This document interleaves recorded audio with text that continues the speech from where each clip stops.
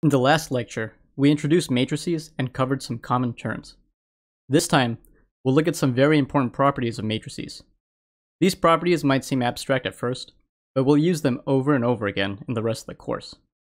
Pretty much all the linear algebra-based algorithms you'll come across will make use of the properties we're going to cover here. First, let's talk about the transpose of a matrix. We've already talked about the transpose of a vector, and for matrices, it's similar. We just swap the rows of the matrix with its columns. I've written it out here for an arbitrary matrix A. Take a good look at how the elements move between A and A transpose. The columns of A are the rows of A transpose, and likewise, the rows of A are the columns of A transpose. So, if A is a matrix in Rm by n, then A transpose is a matrix in Rn by m. You can also think of a transpose as rotating a matrix 180 degrees around the diagonal line that connects A11, A22, A33, and on and on. Next, we have the range and rank. The range of a matrix is just the span of its columns. We can write it abstractly like this. We multiply our matrix A by the vector x, where x is some vector with n elements. We repeat this for every possible combination of values for x. Then, the set of all the output vectors is the range of A. This means that if A has m rows, the output vectors all have m elements. So the range of A is a subset of Rm. The name range makes sense because the range is the set of vectors that can be hit by the matrix A. If some vector in Rm, let's call it vector y, is not in the range of A, then no vector x exists where y equals ax. The rank, on the other hand, is just the dimension of the range. We can write dimension as just dim. So rank A equals dim range A. Note that the range of A is a subset of Rm, and specifically, it's a subspace. This subspace could be m-dimensional, or less. If m is 3, then the rank could be 3, 2, 1, or even 0. Rank 1 means all the output vectors lie on a line, which means they're all scalar multiples of the same vector. And rank 0 means A times x equals 0 for any x. So the range of A is just the 0 vector, which is really just a point. Now let's talk about something called onto. If we have some arbitrary matrix A in Rm by n, and the range of A is Rm, meaning the range covers exactly the entirety of Rm, then we say that A is onto. And I know this sounds weird because in English, onto is a preposition, but in math, we use it as an adjective. Now, what this definition means is that if A is onto, then any vector in Rm can be hit by A. Given any vector y in Rm, we can always find some x in Rn where y equals ax. So this means that if A is onto, the following statements are true and equivalent. First, the range of A contains all possible m vectors. Second, the columns of A span Rm. And finally, the rows of A are independent. This last one isn't immediately obvious. We'll go over a quick, simple proof in a minute. Let's look at rank in a little more detail. Here are some facts. The rank of A is the number of independent columns. The rank is the dimension of the range, and the dimension of the range is just the number of independent vectors. Any dependent column vectors of A won't add more dimensions to the range. Next, sometimes you'll hear the terms column rank and row rank. Column rank is just the rank we've been talking about so far. It's the number of independent columns. Row rank, as you can guess, is the number of independent rows. If you remember the definition of transpose, you can put 2 and 2 together and realize that the row rank of A is just the column rank of A transpose. However, the second bullet point I have here says that the column rank and row rank of A are always equal. This isn't obvious, and to prove it, we need to use a tool called QR factorization, which we'll cover in a later lecture. For now though, you can just think of this as an important fact. This fact implies the third and final fact here, which says that the rank of A must be less than or equal to the minimum of m and n. For example, if m is less than n, then the rank must be less than m, and vice versa. Also, in particular, if the rank of A is exactly the minimum of m and n, then we say the matrix is full rank. This just means the matrix has the maximum possible rank it could have. So for example, if we have a skinny matrix, we know n is less than m, so a full rank skinny matrix must have rank n. If we have a fat matrix, we know m is less than n, so a full rank fat matrix must have rank m. Lastly, of course a full rank n by n square matrix has rank n. Full rank is an important property because it basically says the output space of a full rank matrix is as big as it could possibly be. Now it's time to prove that statement we learned about a couple slides ago. I want to keep this course light on proofs, but in this case, I think it's worth going over because it chains together all the concepts we've just talked about. Let's prove that if A is onto, then the rows of A must be independent. Let's start with our usual arbitrary matrix A with m rows and n columns. And let's start with the definition of onto, which says that the range of A is Rm. Now, by definition, range of A equals Rm means that the rank of A equals m. Let's remember that row rank and column rank are always equal, so the row rank of A is also m. But the rank is the number of independent vectors. Since A has m rows, and the row rank of A is m, we know that the only possibility is that all the rows of A are independent. Okay, that's the end of the proof.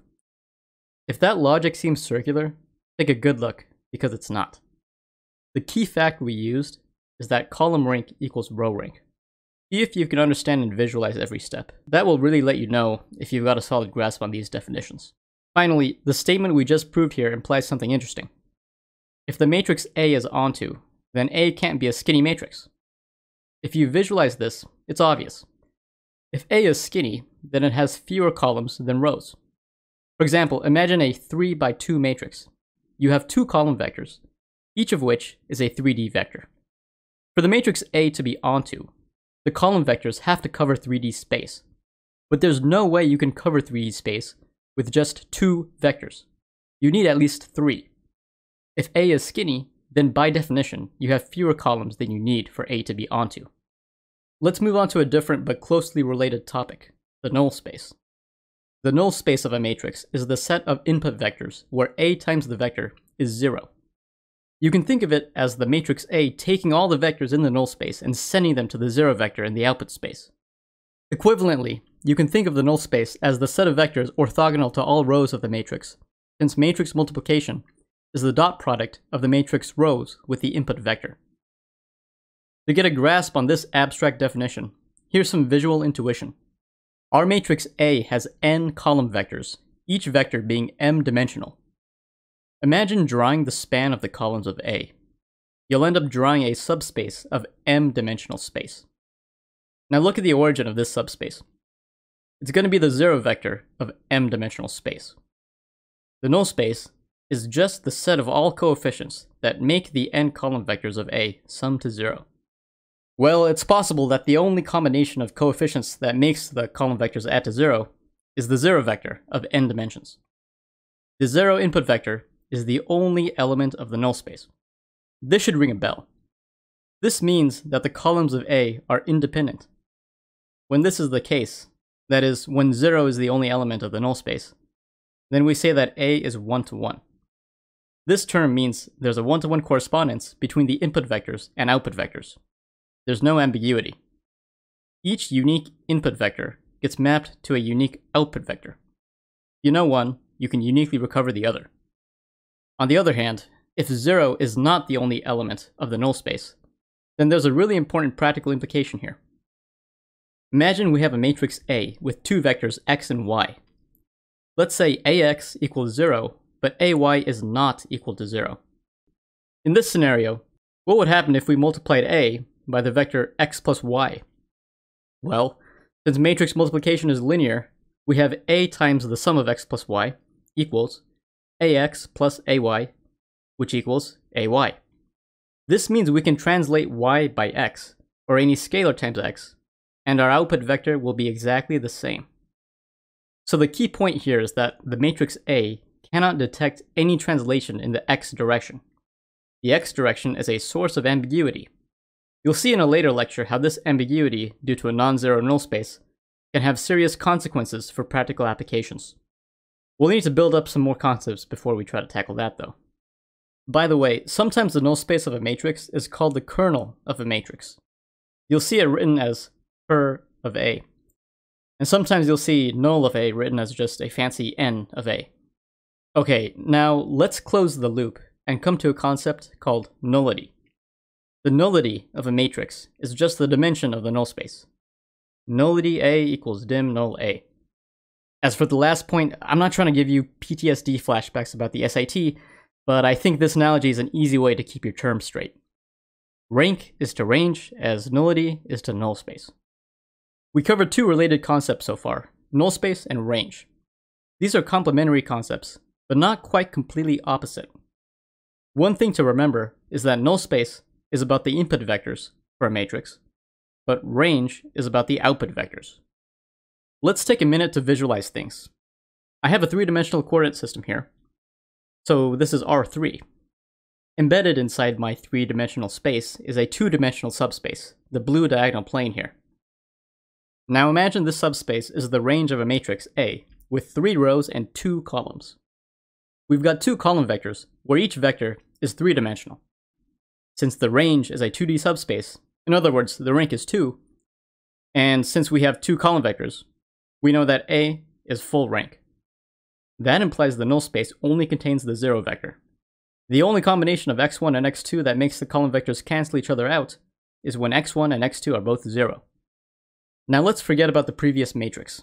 Imagine instead that this blue 2D subspace is the range of a matrix A with 3 rows and 3 columns. The situation is really different here. We have 3 column vectors, where each vector is 3-dimensional. But the range of A, in other words, the span of the 3 column vectors, is only a 2D subspace. This means the rank of A is 2.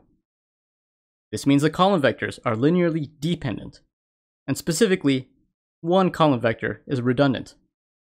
No matter what values of x1, x2, and x3 we choose, we can never produce an output vector that lies outside of the 2D blue plane. The matrix A has a null space that includes non-zero vectors. If you think about it, the null space of A is actually a one-dimensional subspace. Although there are infinitely many vectors in the null space, these vectors are all scalar multiples of each other, so any basis of the null space would consist of exactly one vector. The null space is a line. This intuitively makes sense because the range is 2D, but the output vectors are 3D vectors. So the one last dimension is in the null space. It turns out this intuitive idea about how the rank and nullity are related is actually a more precise general principle. This principle is the conservation of dimension. I don't know about you, but I think this sounds pretty cool. But what does this mean exactly? There's this neat thing called the rank-nullity theorem. For any matrix, the rank of that matrix plus its nullity will always equal n, the number of columns. This means each dimension in the input space either goes to the output or gets crushed into the 0 vector. Each input dimension either shows up in the range or it ends up in the null space. If the matrix A represents some sort of sensor, then we can ascribe a physical meaning to this. Each input dimension that goes into the sensor will either show up in the sensor's measurements, or the sensor will ignore that dimension. The proof of the rank-nullity theorem also requires QR factorization, so we'll come back to this later. Alright, I just want to pause for a moment to appreciate how nicely everything came together. We looked at range, rank, null space, and nullity, and all those concepts are tied together in this clean, simple formula that holds true for any matrix. I hope you can appreciate the beauty of that. We're going to switch gears and finish this lecture with a different but equally important topic, orthogonality. So you know that 2 vectors are orthogonal if their dot product is 0. But if you have a set of vectors, 2 or more, and the dot product between any 2 of those vectors is 0, then we say the set of vectors is orthogonal. For short, people will often just say orthogonal vectors instead of set of orthogonal vectors every time. However, be sure to remember that one vector by itself cannot be an orthogonal vector. Orthogonality is a property of a set of vectors. Another quick piece of terminology is normalized vector. A normalized vector is just a vector whose norm is 1. Note that you can take any vector and multiply it by 1 over its length, and you'll end up with a new vector that is normalized and points in the same direction as the original unnormalized vector. Now we can combine the last two concepts to get a third one. A set of orthogonal normalized vectors is said to be orthonormal. There are two important properties that follow from this definition. An orthonormal set of vectors is independent.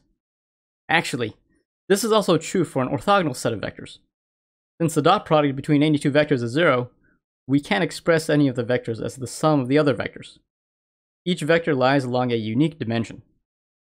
The next property is that if you have a set of k orthonormal vectors, and arrange them as the columns of a matrix, which we'll call U, then U transpose times U will equal the k by k identity matrix. To see why this is true, note that since the columns of U are orthonormal vectors, that means the rows of U transpose are those same orthonormal vectors with the same ordering.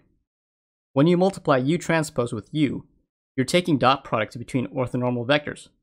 If you take the dot product of two different orthonormal vectors, you get 0. And if you take the dot product of an orthonormal vector with itself, you get 1, because the vectors all have length 1. So you end up with 1s along the main diagonal, and 0s everywhere else, which is exactly what the identity matrix is. Okay, now here's the last new concept. An orthogonal matrix is a square matrix U that satisfies U transpose times U equals the identity matrix. Note that this is different from the last slide because here we've specified that U must be square. One word of caution. The term orthogonal matrix can be confusing. An orthogonal matrix has orthonormal columns, not orthogonal columns. Let me say it again. An orthogonal matrix has orthonormal columns. Don't make the mistake of calling them orthonormal matrices. As far as I know, that's not a correct term. I hear people mistakenly say orthonormal matrix all the time, but now you know the proper term is orthogonal matrix. Also, as far as I know, there's no term for a matrix whose columns are simply orthogonal, not orthonormal. That's okay because orthonormal column vectors are much more useful and prevalent, and we'll rarely come across orthogonal columns. Here's one important note. Let's say U is a square matrix in Rn by n. Since the n column vectors of U are independent, and since each column vector is a vector in n dimensions, we know that the column vectors span Rn. This means the columns of an orthogonal matrix U in Rn by n form a basis for Rn. Remember our definition of basis from an earlier lecture. Finally, note that orthogonal matrices preserve the lengths of their input vectors, and they also preserve the angles between vectors. We say that orthogonal matrices are isometric, which means they preserve distances. What does this mean visually? Orthogonal matrices show up everywhere, but especially in physics. In particular, rotation matrices are a special type of orthogonal matrix. You can have rotation matrices in any number of dimensions, but to keep it simple, let's look at 2 dimensions. Imagine you have some angle theta, not a variable, but a specific value for the angle. Then you can create this 2 by 2 matrix here. If you multiply this matrix by a vector, the output vector will have the same length as the input vector, but it'll be rotated by theta. In this graph, E1 and E2 are basis vectors, and these are our input vectors. We multiply each vector by the rotation matrix to rotate these vectors by theta. E1 goes to E1 prime, and E2 goes to E2 prime. Note that the angle between E1 and E2 is 90 degrees, and the angle between E1 prime and E2 prime is also 90 degrees. The angle between vectors is preserved, and so are the lengths, so distance is preserved. It's a rotation after all. Reflection matrices are another special type of orthogonal matrix. Here's the formula for generating a 2D reflection matrix. Half of the angle theta defines the line of reflection. Note that E1 gets reflected across the line up to E1 prime, while E2 gets reflected across the line down to E2 prime. In this case, lengths and angles between vectors are also preserved. E1 prime and E2 prime still have 90 degrees between them. That's everything for this lecture. You've learned a lot about range, null space, and orthogonal matrices. Thanks for making it this far. I know these definitions and concepts might seem abstract, but over time I hope to show you just how concrete they are. Next time we'll play around with matrices in Python, and we'll look at robotics as an application.